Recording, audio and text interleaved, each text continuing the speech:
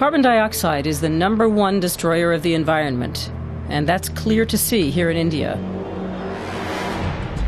Emissions permits have been introduced in an effort to clean the air. They work like currency. One permit buys 1 ton of CO2 emissions. Every factory in the EU must buy permits in return for emitting a certain level of CO2. The less carbon dioxide a company emits, the less they have to pay. The big culprits of pollution, like the steel industry, have to buy a lot of certificates. But because they're so cheap at the moment, this hardly acts as a deterrent. Prices have fallen dramatically. A single permit currently costs about €5 for each ton of carbon dioxide, so polluting is cheap. Michael Krönert of Berlin works in the emissions trading business. His customers are made up of industrial firms, banks, and investment companies. We ask him if it's possible for him to print a certificate so we can see one. No, emission permits are virtual, like money in your bank account. You can't get it as a certificate.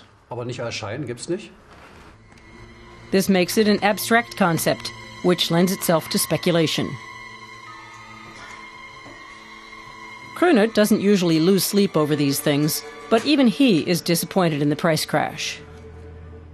As a socially aware person, I'm shocked, because the price collapse is breaking the entire system.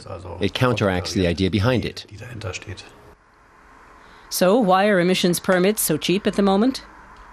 Because there were too many on the market in the first place. When they were first introduced, many were given out for free. Environmental organizations want to send prices back up and give the permits a purpose. A reduction in the number of permits available is absolutely necessary to make emissions trading an instrument for protecting the environment. We believe that a reduction of more than 2 billion would be needed. Steel Federation Wirtschaftsvereinigung Stahl doesn't quite see eye to eye.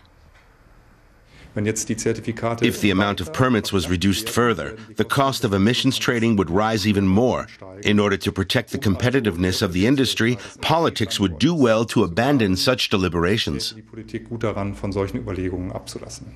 The economic crisis is also responsible for the low prices from which the steel industry is currently profiting.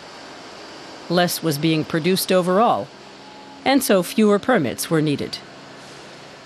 It's an injustice in terms of the environment. We can see that emissions are not being reduced, so greenhouse gases have to be cut. Emissions trading isn't working, and that's mainly because nobody is being compelled to use it to protect the climate. Another consequence of cheap emissions permits is less money for other forms of climate protection, such as wind energy plants. Developing countries need help in protecting the environment, but the money is currently lacking. Furthermore, climate killers such as lignite are a more attractive option than using renewable energy.